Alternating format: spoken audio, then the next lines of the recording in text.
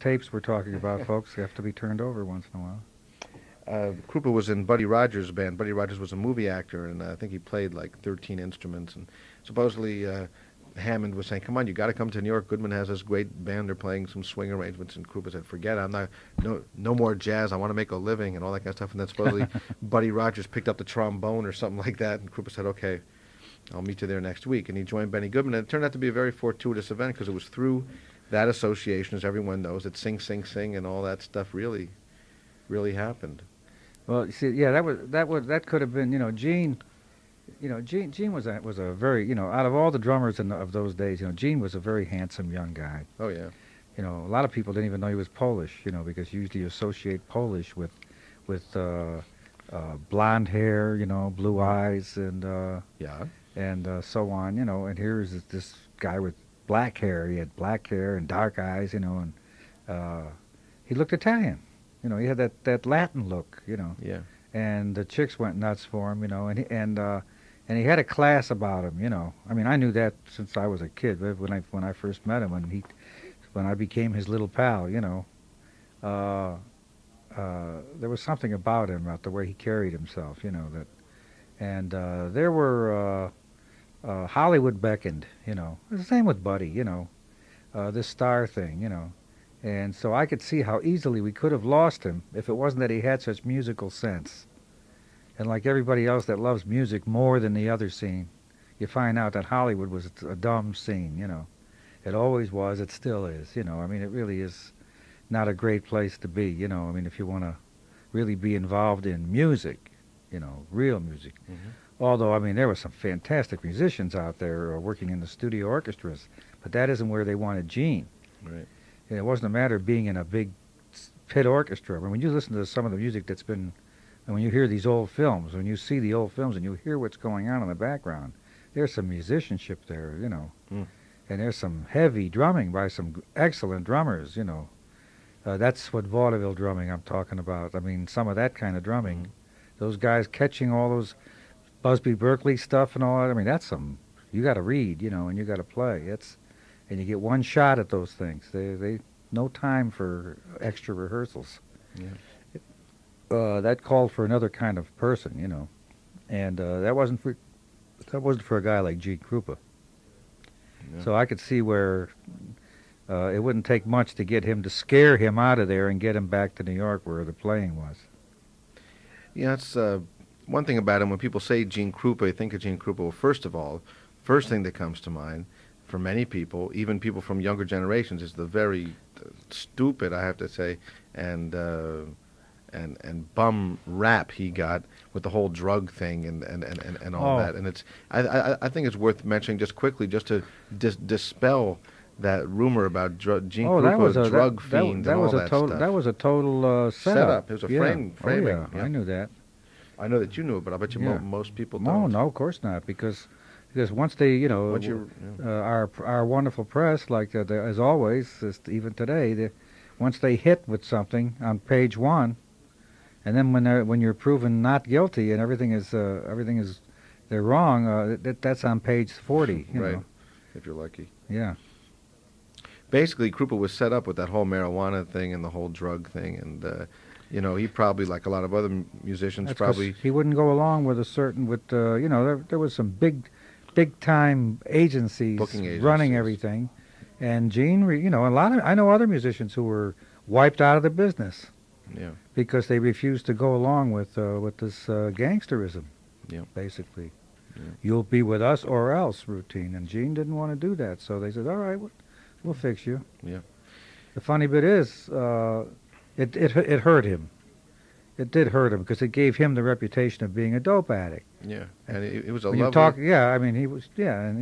it just wasn't true, What was he like as a person? Oh, he was a sweetheart, He was one of that. Which is probably one of the reasons he wasn't as successful a band leader as people like Goodman and Dorsey and them, because he was a nice guy. The guys loved him.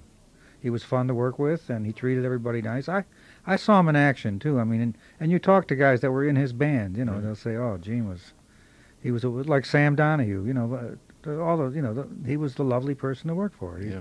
He treated the musicians great. He loved great musicians, you know. He liked good music. He had good players in his band. He had a lot of great young players. Yes, he did. His band didn't get the credit like at a time, you know, when Woody's band, you know, in the middle 40s, Gene had one hell of a good band with young beboppers coming up that could play, you know, that were all on that same kick, you know. Yeah. Buddy Wise, Mitch Melnick. Red Rodney. Red. Jerry Lenny Mulligan. Ambrose, Herbie Green. Jerry Mulligan. Frank Rossellino, Jerry Mulligan. Yeah. Those are all the guy named Dick Taylor. Yeah. Don Fagerquist. Fagerquist, Ray Triscari. I mean, these guys were all coming up on that same time and could play. Really, you listen to his band at that time. Yeah. It's an excellent, excellent band. Well, we're going to hear that band in just a moment as we get there, but we'll keep you waiting for a moment because I want to play a few earlier recordings by Gene. The first one I want to play is one that just shows him as he became famous, and of course that was as a member of the Benny Goodman Band. And I guess that was the first time really that a drummer became such a personality in a band as a sideman. I guess it was really unheard of. If you wanted to be a drummer that was known, you were the leader at that point. It was, but if you were in someone's band, it was unheard of. And eventually, Krupa left Goodman's band because he became as popular or more popular than Benny, and Benny couldn't handle it, and it's easy to understand why. What we're going to hear right now, instead of spending a lot of time with the original recording of Sing, Sing, Sing, which is a long one, we're going to listen to a version of Caravan. It was never commercially recorded. It was arranged by Jimmy Mundy, and it gave Gene a chance to do kind of a sing, sing, sing thing. You'll hear him do a lot of tom-tom, but then he also swings the band and plays some great snare, drum, and hi-hat work. And then we'll come back and talk. So, Mel Lewis, The History of Jazz Drums at 6:53. This is WKCR-FM in New York, 89.9 on your FM dial. Let's go to Gene Krupa, and then we'll come back and analyze it with Mel Lewis.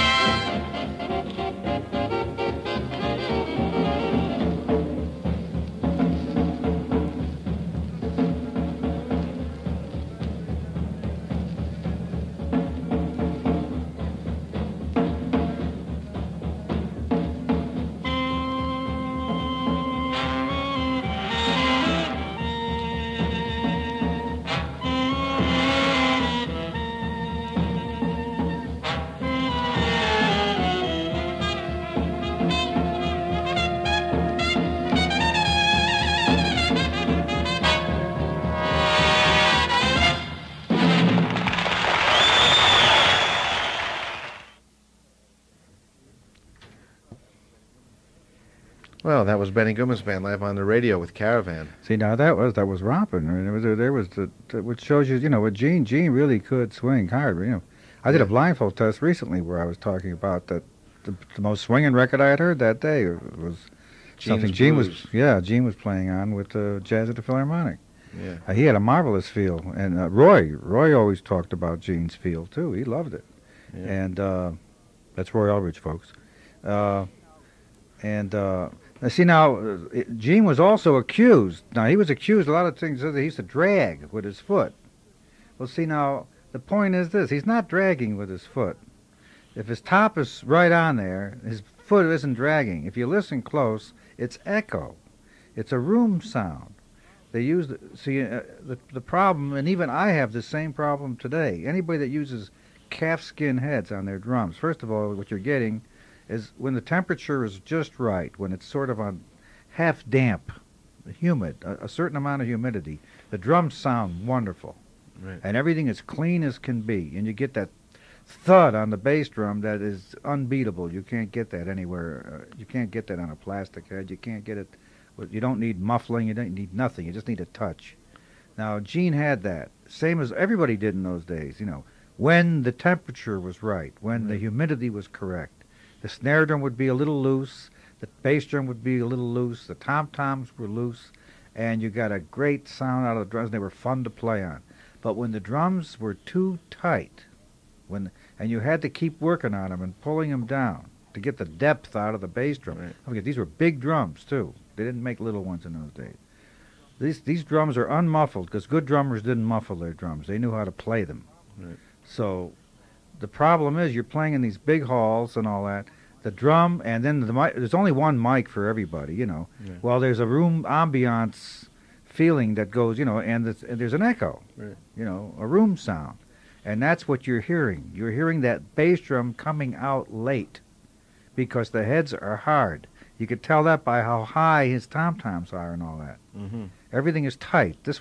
When was this recorded? Do you recall? Summer? In California. Air conditioning. Right. They had it in those days out in California. Right. It didn't matter whether they did or they didn't. It was, the sun might have been, if the sun was beating down on the place, it was hot all day long. Those places were hot. And I used to hate it. I played if you played in Denver or in L.A. or in certain places, it was murder, especially after a hot day of the sun. In the winter, you had to contend with the dry heat, Right. which we still do. I'm talking about the calfskin head. I heard about. I'm sorry. Yeah, what I'm trying to do is give Gene more credit. A lot of people were listening they weren't listening to what was really happening. Right. He couldn't be swinging if the bass drum was behind. Right. And he was swinging. Yeah.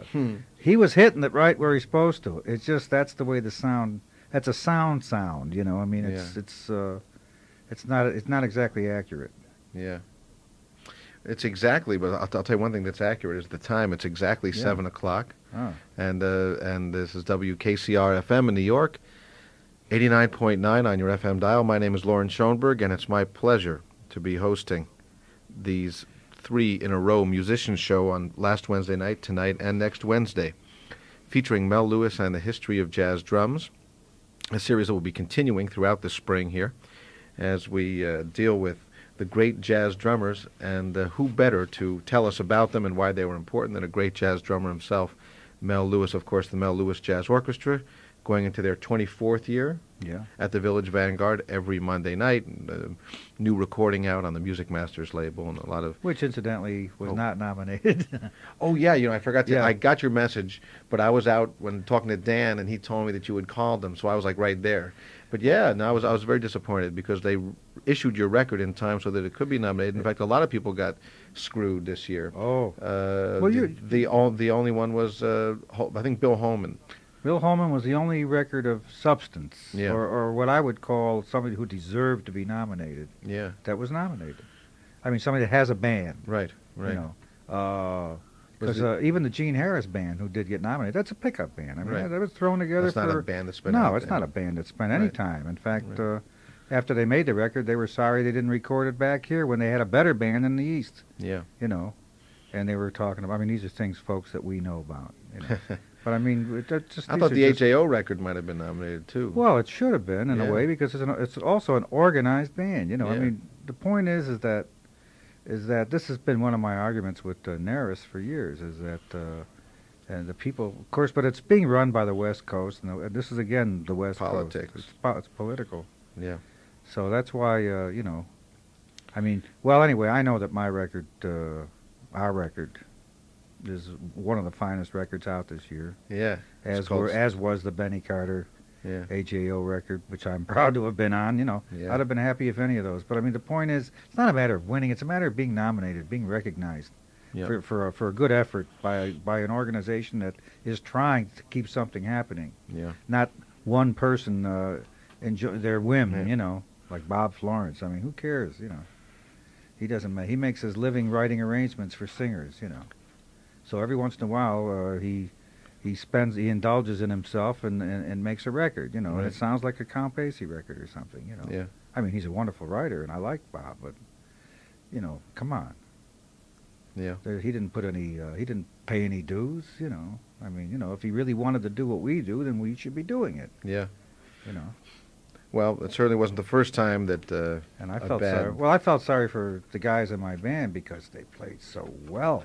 Yeah. On this record. This record is so well recorded and so beautiful, and this marvelous solos. It's called Soft Lights and Hot Music on the Music Masters anyway, label. the record's still out there, and it's still new, and it's going to be around for a long time. Oh, it'll be around forever. So, we're talking with Mel Lewis. It's 3 minutes after 7, and again, we're in the midst of the history of jazz drums here. Right now, we're talking about the history of jazz drums in 1989. Yeah, let's get back to where we belong. But we're going to go from 1989. We're going to go back to 1941. You mentioned Roy Eldridge, and we heard Roy last week in his band with Zutty Singleton on their great record of After You've Gone, with those great hits on 4 at the end of those breaks. It was so nice the way he let the breaks go.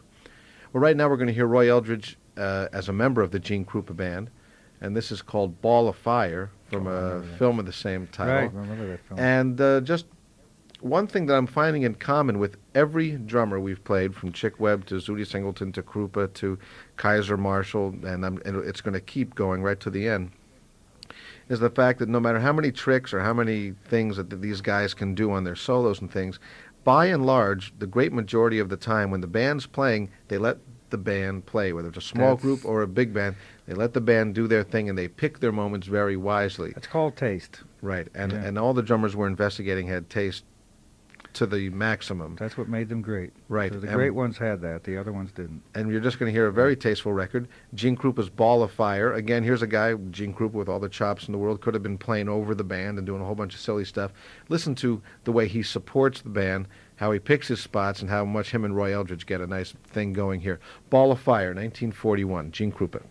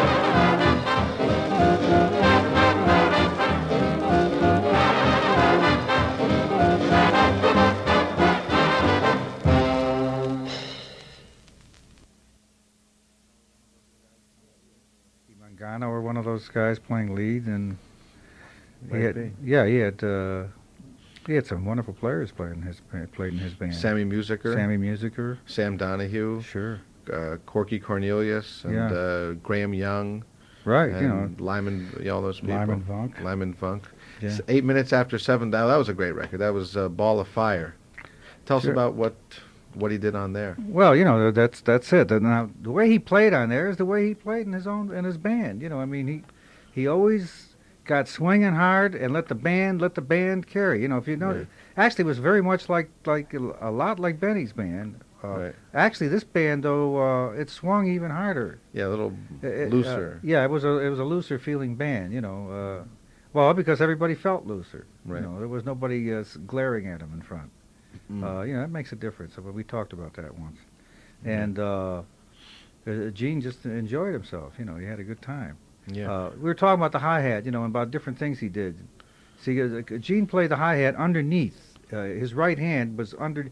He had his snare drum tilted very deeply. Towards him? Away from him. Away from him. Yeah, like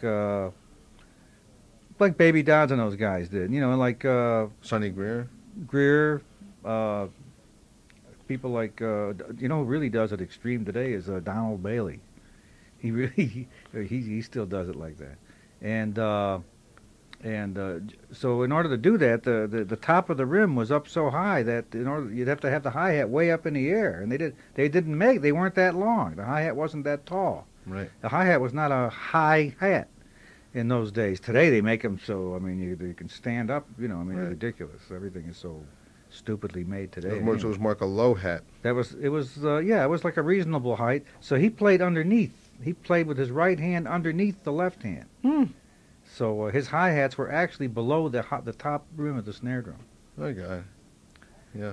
And, which accounted maybe also due to the fact that he did a lot of snare drum work. He played on a lot of, like behind Roy there, he'd get on the snare drum. Yeah. He'd still do that. Gene was never afraid to play his snare drum, even in a modern arrangement of any kind. Yeah.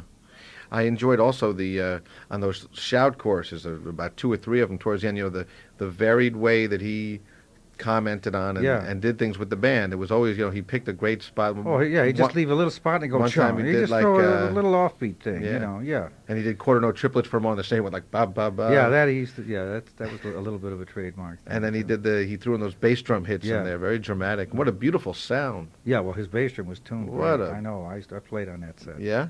What a beautiful sound. I knew how he tuned everything. Tell us about tuning a bass drum. That seems like another lost art. Well, first of all, a bass drum should have nothing in it. Right. A bass drum should be tuned. Well, first of all, you should use calf heads on your bass drum. I mean, if you really want to get a real bass drum sound, right? You have to have nothing, and you should have nothing in it. I use it. I remember Cozy Cole did, and you have to have a calfskin head. I use a timpani head. A heavy timpani head on the batter side of the head, and a thin calfskin head on the outside. Mm-hmm. And you tune that head. The outside head is a little tighter than the batter side. The batter side should be tuned lower. I try to get it as low as I can get it, without any wrinkles. Right. That's usually the way I tune them. And then the front head, I do the same thing, except once I've got it, then I turn it up just a little bit so there's some pitch. Mm-hmm. Then I take a piece of paper napkin and put it over on the side with a little piece of Scotch tape or some masking tape, and just to take the little of the overtone out over on the side of the outside of the drum, nothing inside, and that's it. Then you use the biggest beater you can find. You got to have a big beater and hit that thing right smack in the center of the drum. Mm-hmm. That's where it should hit. Yeah. That's why it's a 20-inch bass drum. It's very easy to hit right in the center. It's perfect for the average pedal. Mm-hmm. A 22, you can do it, but you got to have the beater ball out just about as far as it'll go, which gives you a little top heaviness there. So I prefer a 20-inch bass drum. I use a 16 by 20 with the big band. Mm-hmm. I find out that gives me the same airspace. That gives me the same amount of airspace that a 22-inch drum would have. A 14 by 22. I have a 16 by 20. And then you get that more or less that cannon effect. Yeah. But you can make any good bass drum sound good if just tuning it that way. 18, 20, 22. But when you get it, because when you get into great big bass drums, you don't need great big bass drums. But in those days, that's all they had. Davy Tuff played a huge one. I've seen the pictures. Well, that was a 28. That's what Gene and Davy and all the guys. That's what they had. When I first started, that's what I had. Yeah. You had no choice, and they weren't heavy. The drums were not heavy because they were thin shells. They were made for tone. Right. They were like concert bass drums. Yeah. They were really. And the whole idea was the more you... Davy was noted for... he used to tear newspaper up in strips and throw that inside, like confetti type of stuff, He threw that inside the bass drum. Then he was famous for carrying around a water can with him, right? So he could keep it wet, right. To get that soggy feeling which you would need whenever you played in areas where you needed it. Yeah. Keep some dampness in there. On records like that, and when Gene played with his band, and we're just about to go to one of the most famous later records, a lot of modern drummers got turned on to Gene, and that was Disc Jockey Jump, which was a big hit. What level did he play the bass drum at, volume-wise? Would you say medium level? I mean, was he always playing four to the bar? Yeah, he played four to the bar. Except when he did those... Except when he'd stop to play a punctuation. Or which is what we all do. I mean, I play fancier tricks with the bass drum today than they did in those days. I mean, I do it and other people do it. A lot of drummers don't play their bass drum at all today, and those are the ones who don't swing too well. Yeah. You got to play your bass drum, I mean, that's where it all comes from, I remember when Tony Williams wouldn't play his. He plays it now. He's a little heavy, too. But he plays it, and he swings much harder because of it. And I think it's important. I know he's glad he does it. But in the beginning, he couldn't do it. And I'm not talking out of turn. He admits that, Yeah, sure. But he plays well, it's an art. Yeah. Like when we heard that record last week of the Baby Dodds drum solos, and you mentioned about how he kept that beautiful level going forward the bar in the bass drum, about how a lot of drummers can do a lot of fancy stuff, but couldn't play 32 measures forward to the bar with an even tone, Yeah, well, most of your rock drummers can't play 4 beats in one bar. And yet they can play all that fancy stuff, and they practice that all day long, but they cannot play 4 even beats, which is what swing is all about, Yeah. Well, right now we're going to carry on and hear our last Gene Krupa recording. This is the band Mel was referring to. It was kind of a bebop band that Mel had. And this is, I guess, one of the first big hitter Mel Gene Krupa had. And this is one of the first big hit, I guess, for Jerry Mulligan. This is Disc Jockey Jump, and Mulligan must have been a teenager or something like that at that point. He was only around 19 when he wrote this. Wrote a masterpiece. Buddy Wise on the tenor, Charlie Kennedy on the alto, and not sure who the trumpet is. That's Fagerquist. Don Fagerquist. Oh, it might be Red. Yeah. I'll tell you afterwards. Okay. Anyway, we get to hear Krupa interpreting kind of an early bebop arrangement and sounding just so tasteful and so beautiful on it.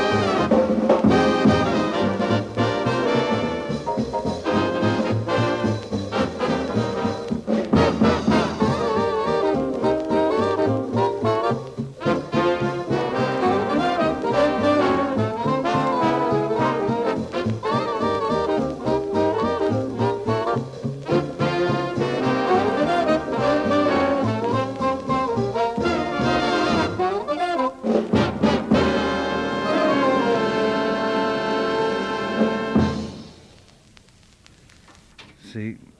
Now that was one of the first. That was one of the early bebop records. A big band. You know, it came out. That was Early around 46? early 40s, middle 40s. That was Red Rodney, by the way. Right. I'm positive, and that was, I think it was Leon Cox on trombone. If I recall the members of the band at that time. Buddy Wise was a wonderful young tenor player at that time.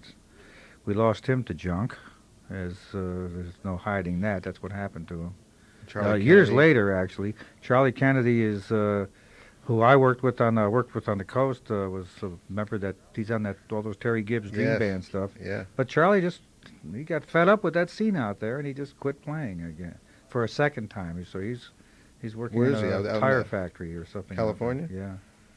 And it was a shame because he was also one of the great young alto players of the 40s, you know, out of the Parker tradition. Yeah. And he played tenor too, but on the band he played alto. He played some tenor. He played tenor on a Bill Holman record. I know I've seen his name on tenor. Yeah, he played tenor on but alto was his thing. He played alto. I mean, he was sort of a nice cat too, Charlie. And anyway, that band, now there's where you hear the taste that Gene had, you know. Here was a guy that was caught in the middle of a situation, you know. I mean, he's Gene Krupa. He's been around for years now. He's got a style. He came out of the swing era. He's not a bebopper, but he wants to have a bebop band. He wants a modern band. He wants to play modern, but how do you make that transition? I mean, how could he have done it? He couldn't, really, you know. So there's only one thing he could do is what he did. Play with as much taste as possible, you know. And I used to go to...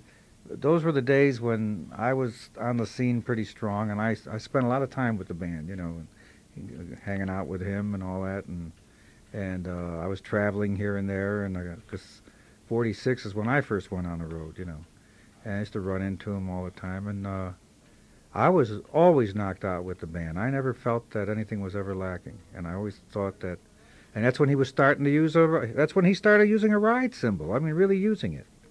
You know, that's when Gene finally went to putting up a big cymbal on his bass drum. And all that. That was the only change he made.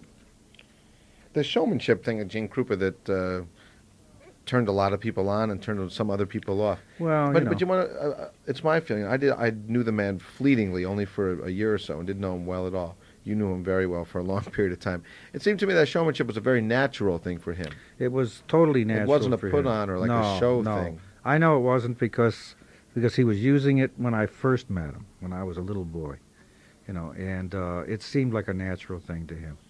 Yeah. You know, and if you look back, it wasn't that much. No, just some funny faces. He made some faces, you know, and he used to chew gum, you know, right. and the mutter things. Yeah, and the hair flying in the face and all that. I mean, that's because that was it. The hair was there, you know, and he was sweating, you know, right. And we all did. Everybody sweat. I mean, if you want to be bored watching somebody like me, fine, you know. I made things look too easy. Dave Tuff made it look too easy, you know. I mean, Gene, he didn't make it look hard. Right. That was just the way he did it, you know. Yeah. Because I used to, I'd be sitting up there. Sometimes I'd be standing on the side of the bandstand watching him work, and he'd be talking to the guys in the band while he's playing along, you know. He's smiling and remembering something funny. He'd look over at me and he'd nod to me to look out at the audience because there was something funny going on out in the audience, right. or he'd nod to me to dig so-and-so's going to play, you know, the solo so-and-so's going to listen to this new guy I got, and so on. He was like that, you know, and you know, and once in a while, and when there were certain figures where the band would play stops. He used to love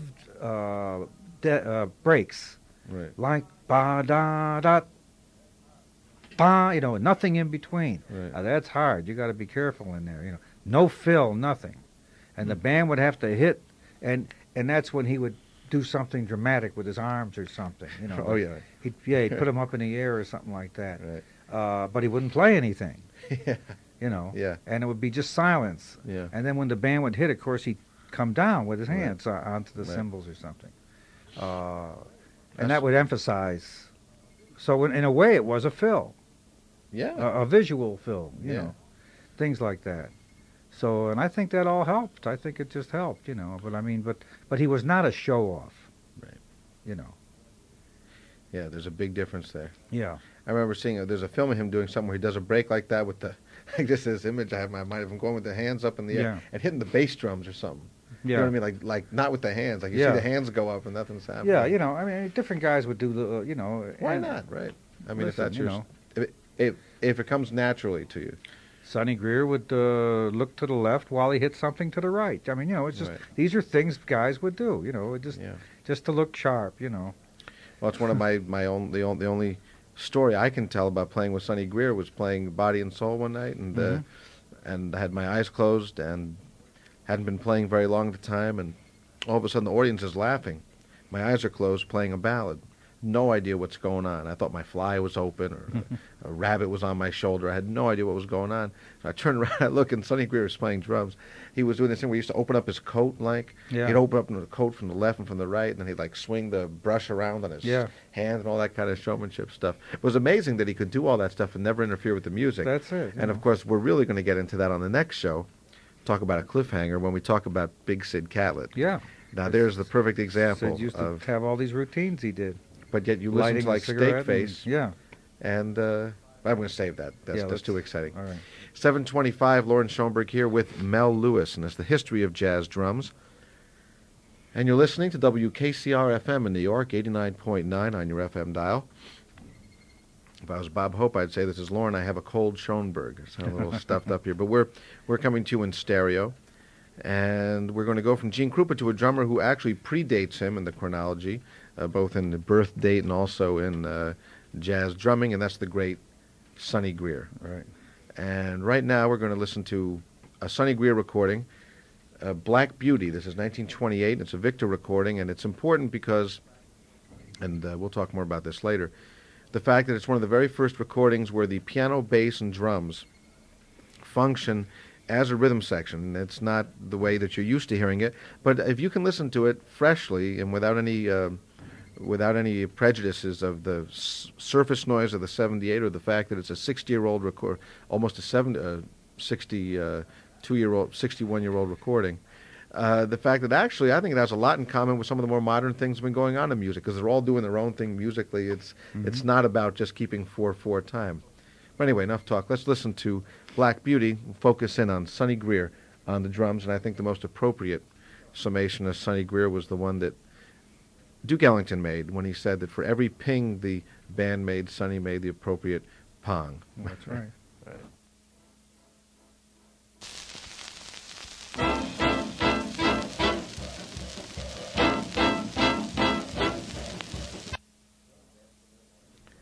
Wrong record queued up. Want to vamp for a minute while I get the right one? Well, okay. What are we going to do now? Very good joke. I don't know any good jokes. The Sonny Greer record. Oh, okay. I had the wrong one up there. Oh, what was that? But the wrong one I had up was, for time reasons, a drummer who we weren't going to get to play, but one who I want to mention was that Joe Jones was very fond of, Walter Johnson. Oh, yeah. And he was known as Stickin'. I've heard two things. He was known as Stickin' Brush because he played with a Stick in a brush. A stick in a brush. And Harold Austin, a drummer friend of mine. I remember. Yeah, I knew Harold Austin. Yeah, well, too. he's still going strong. And he was Harold's- talking to me the other day. He was with Jonah Jones. Right, for years. Yeah, Yeah. and he told me that one of Walter Johnson's tricks was he'd play a tune like the one we have right there, the Limehouse Blues, with Fletcher Henderson's band, fast tempo, never sweat. And at the end of the tune, he'd put down the drumsticks and pick up a little handkerchief and kind of Yeah. mop his brow. Very, very cool, you know. Yeah. So we should just pay tribute just by name to Walter Johnson. a Yeah, great at least. drummer. At least. Did you see him or no? He was. No, I don't know if I saw him or not. I don't think so. Probably. But Probably you heard not. of him. Oh, and heard of his sure. reputation. Of course. Yeah, one of the very early, light, nice drummers. Okay, now Sonny Greer and Black Beauty.